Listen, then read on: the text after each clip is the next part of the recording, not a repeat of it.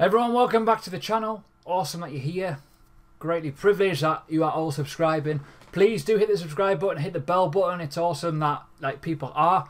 My channel is growing nicely and I'm going to give you some awesome value. So if you're new to cryptocurrency, do that first. Hit the like button and you'll see some awesome value today. I'm going to talk about Litecoin versus Bitcoin in terms of what the uses are. How are they different in terms of rewards and difficulty and all that kind of good stuff. But ultimately, stay to the end of the video. I'm going to show you something that you'll probably like as an investor to show you why halvings matter on both of the networks and what the massive industry element of it, absolute scarcity, you need to understand it and why it matters. And I want to show you some amazing future gains that's going to happen over the next year.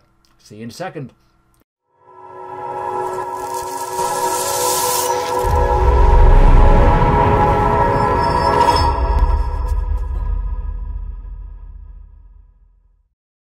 Right, so I hope I got your interest. I'm going to show you a pattern in the charts, why this is majorly important that you understand this as an investor. Certainly if you're looking to buy low, sell high, you should be doing this because this is the fundamentals that people ignore. So stay to the end of the video and you'll see it. But if you're new, hit the bell button, hit the subscribe button, smash up the old likes and support me as much as you can. I am a full-time plonker in this industry, so I love it. And yeah, let's go. Now, who created Bitcoin? Satoshi Nakamoto, him or her, whoever, robot, I don't really care. Spoke a lot on this forum. If you're not on Bitcoin Talk, you should be. Why? It is created by Satoshi, him or her himself, or whatever. It's one of those things, right? You can look back historically at all the posts and how clever this person is, which is why I don't think Craig Wright is anything to do with Satoshi. Let's be honest, he just bought old wallets on this forum. Now, this is where the old crusties are. This is where the old veterans are. The old miners.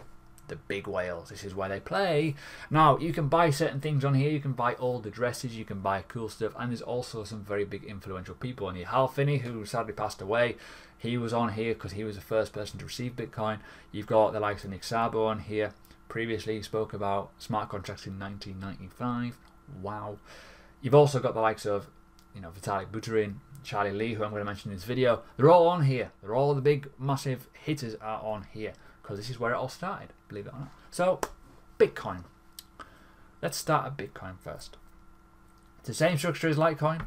It has a different sort of mining algorithm, SHA-256. 10-minute reward time for blocks to be full. Verified, validated, sent away, all that good shit. And then you've got the 14-day difficulty and you've got a difference in supply. Litecoin, created by Charlie Lee, this dude here, ex-Google employee, engineer, ex-Coinbase engineer. Litecoin works on a thing called script for mining, a little bit different to the previous element of what I've just mentioned with the 256. You've got 2.5 minutes block time in terms of block reward sort of element of it, in terms of the blocks get filled, they get sent away, the miners then validate and verify it, then they're rewarded. Okay, a lot faster. It's 4 times faster essentially. Then you've got the 3-day difficulty. You've probably noticing a trend right now. Everything, if you divide it by 4, what Bitcoin is, you basically get what Litecoin is. I'm going to show you why in a minute. And then you've got a different supply. Now, why does this all matter?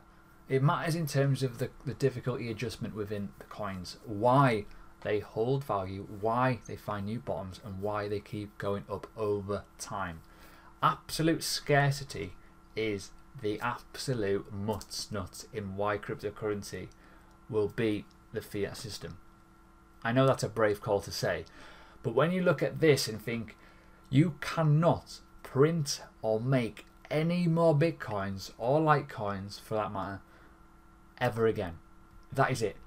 It is hidden, locked, put in that code, and that is it, right? 21 million for Bitcoin, 84 million for Litecoin. Everything is a multiple of 4, essentially, give or take, a bit different in some elements. But if you divide 84 million by 4, you get 21. When you look at the difficulty, 14 and 3, not far away when you divide it in. When you divide in the block time, divide that by 4, you get 2.5. It's not far out, is it? it isn't at all, right? So bear everything in mind what you're going to see. When you look at the price of Bitcoin and Litecoin, if you divide that by 4 of what Bitcoin is, yeah, it's a bit out. But when you look at bridging the gap between the speed of the, you know, how they move, would it be hard to imagine that if Bitcoin is on the same level, or I'll say that again, when Litecoin is on the same level of Bitcoin in terms of scarcity of rewards, will Litecoin be a much higher price because it is as rare as Bitcoin? Possible question to be answered there. So why does it matter? When you look at the difficulty adjustment of Bitcoin or Litecoin or whatever coin that works in this way, how does it work? Right, let's go back to basics because you're probably completely lost now. Difficulty adjustment. For Bitcoin, it is 14 days. Every 14 days, it gets harder or easier depending on the price and the demand of the coin. It's a security element. Bitcoin has never ever been hacked, neither has Litecoin. Why? It works in a similar sort of way. Every time certain things happen, it gets a bigger price, more injection of people, the difficulty gets harder for the algorithm to, you know, do the cryptography essentially, to do the thing. That technical stuff. Yeah. So when it gets harder, it means it's going to be more cost, you know, cost demanding. Okay, so it's going to cost a lot more. When that happens, the price goes up because it's creating a bubble effect essentially. So when it does it, it creates a problem. Now, the biggest problem with Bitcoin is it's 2 weeks. This here, the top of it, this was in the bear market. This was when we had the free fall. This was when everything went from 6k all the way down to 3. Oops. Now that's when it doesn't work.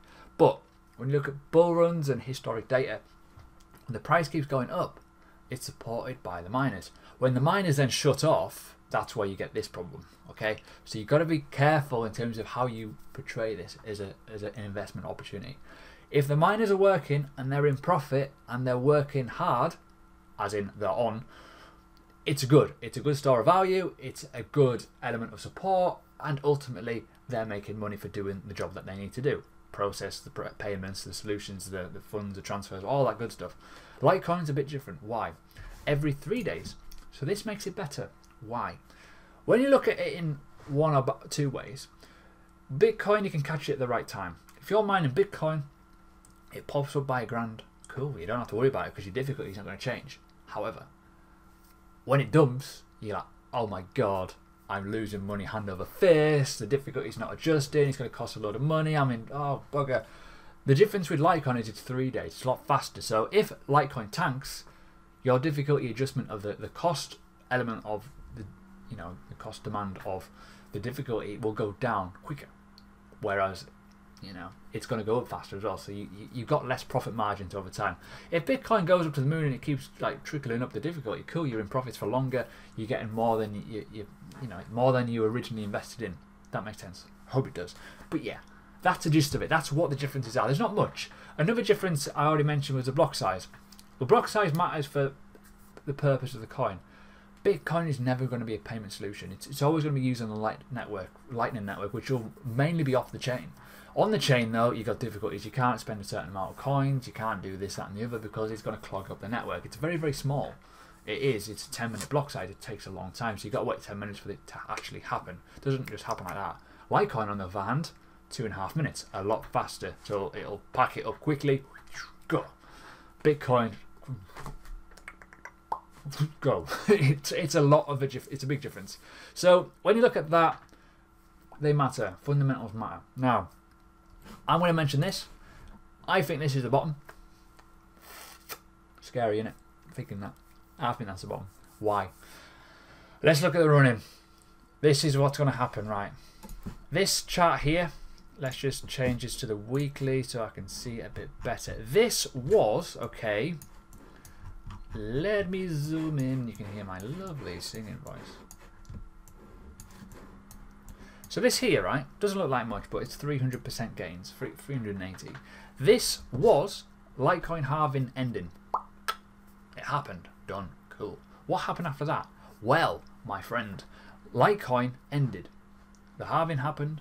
Cool. Bitcoin is 9 months after it. What happened here? We had 300% rise, 400%, whatever, over that period of time. Cool. Makes sense, right? We're seeing the exact same pattern here. Real life right now, this second. We're seeing the exact same thing that could happen. Now, what happened?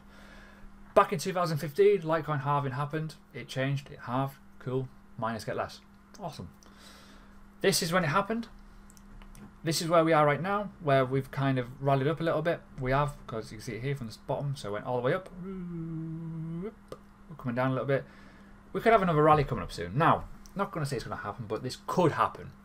Strong possibility. Not financial advice. Litecoin Halving is going to happen in 90 days' time.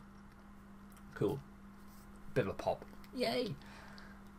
Bitcoin halving is 9 months later. The halvings on Bitcoins are pretty aggressive. They've always had a massive meteoric rise, and this shows you one here. From the start of Litecoin rally into a trend, we're trending there. Even though that's on the weekly time frame, we are still above the trend lines. 300, 400% top to bottom. Now, what happened after this? We know. Moon. Now, does this kind of mention anything about bull and bear markets? Now, what's happened? This has happened. If I go to the current day, where are we right now? Oh my god, where are we? Daily time frame. Come on, Ash, sort your life out. Oh my god. Oh my god. There we go. Is this the bottom? I think it is. 14 days after that price, turn, off we go. Fundamentals for you. What, use them. Now, Litecoin. Why Litecoin, Ash? Well, let's look at back in time. Boo, boo, boo, boo, boo. There is something on here that I did prepare earlier. No, there's not, but it's here. There it is. Cool. This is a Litecoin pop. This was a Litecoin dump. Right. This was a volatile market, we know that. Now this one on top to bottom. Oh god. Oh my days. I know it was like 49 days over the weeks. Doo doo doo. Cool. There you go. 500% give or take. Now, why does this matter? This was a Litecoin pop. What happened after that? Well, Bitcoin went on a rise. Why would this come down? Because when Bitcoin goes up pretty aggressively, coins tend to go the opposite way. It always does that. Why? It's just one of those things. Now you can see it here. This was when Bitcoin was starting to rally up. This was when the Bitcoin halving happened. When was it? July. Yeah, July 16. Bitcoin halving. It popped up a little bit and then it came down. Downtrend, downtrend, downtrend. This was the bull run. This is when things started to wake up. Okay. This is when Litecoin got listed on Coinbase. And these are all catalysts. These are what you need to be aware of. Why? If you've got a halving event where it's going to create scarcity, absolute scarcity is massive. We've already mentioned it. But when you've got another one 9 months later, you've got some great fundamental bases. So my top tip would be have a bit of money in Litecoin. Have it also in Bitcoin. We are at $5,000. Give or take 5,300. We'll say 5,000 round number. What would happen if this happened again in the market? Wait for it. Uh-oh. Boring. Why is it boring? What's amazing about this is the correlation between Bitcoin is massive between USD. If I change this chart now and put a USD chart on it, you're going to see something totally different. Why? Because look. I've already mentioned it. When you put Litecoin and Bitcoin together, let me find an old chart.